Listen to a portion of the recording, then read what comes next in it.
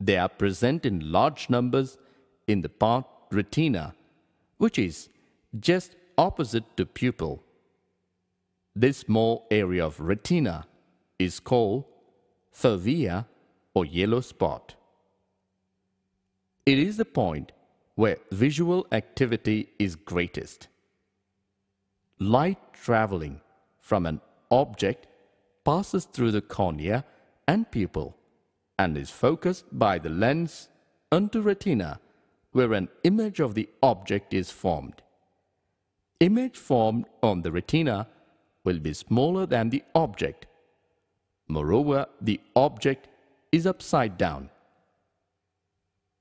Optic nerve carries the messages from eye to brain.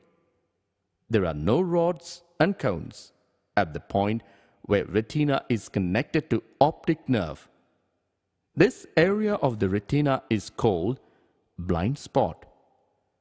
No image is formed in this area of retina.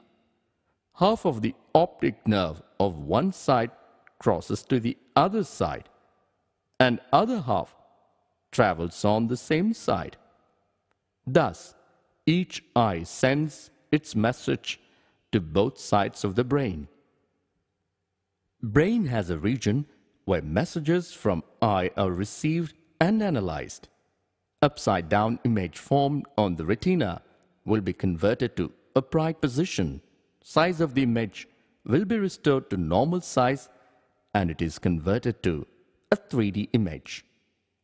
Vision becomes defective when the lens cannot adjust with the distance of the object. When the muscles controlling the crystalline lens become tired or fail to function properly, vision will be defective.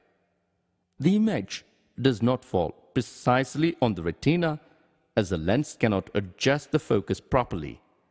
When the image falls in front of the retina, the defect is called myopia or short-sightedness.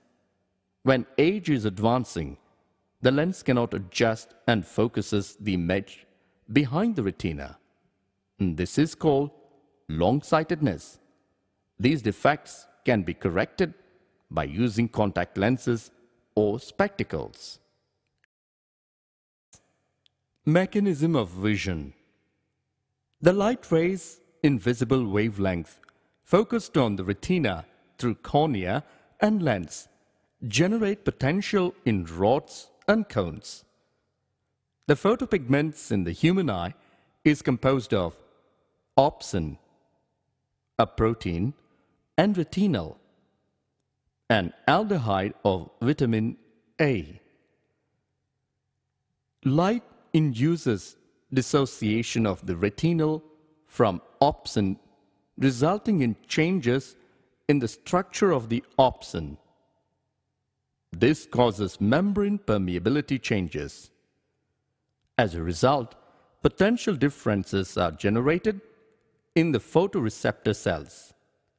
This produces a signal that generates action potentials in the ganglion cells through the bipolar cells.